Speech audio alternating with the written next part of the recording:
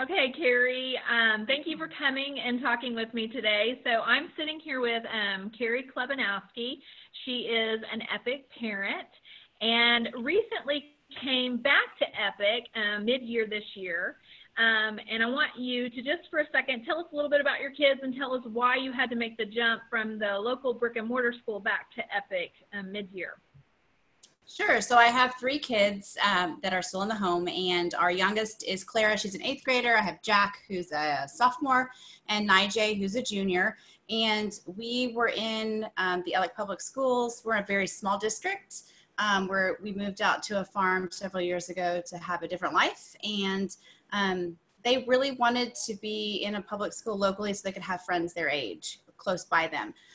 But we started having issues with them just not being up to par with curriculum. English was not being taught the way it needed to be taught. And then started having some more issues with some safety things. And so really started having some serious conversations and discussions and just had to make that decision about finding another option for them. So I remember you calling me, yes, and you were like, Kristen, I think we need to come back to EPIC, because you've done EPIC before, yes. But you decided you were needing to come back to EPIC because of those concerns you just talked about, and you had mentioned that you had a little bit of a concern, a reservation about coming back to EPIC. Tell me about that.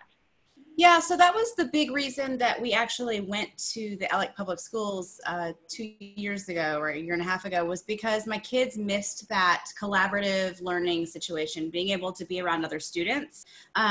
We are fairly rural, so it's not easy for us to drive long distances to do some of the big groups. And so that was just a challenge for us. And I remember you talking about how Becca was in a class with Beth Powell, and it was a Romeo and Juliet class, I think, and how she was loving it and how they get together either on the computer or actually in person. And there was a group of people and it was just really interactive, and it's close to us. And so that was really, really enticing. So yeah. And then it was pretty crazy because we have another friend that lives a couple miles down the road whose daughter happened to be in that same class. And I asked her one day, hey, you're in EPIC. What do you think about your teacher? And she's like, oh, she's got this fabulous like Romeo and Juliet class, and it's amazing, and it's really interactive, and they do all these kinds of fun things together with the group. And so that was a really big deciding factor for us to come back, was to know that that was still an option, that they could have those interactions with other students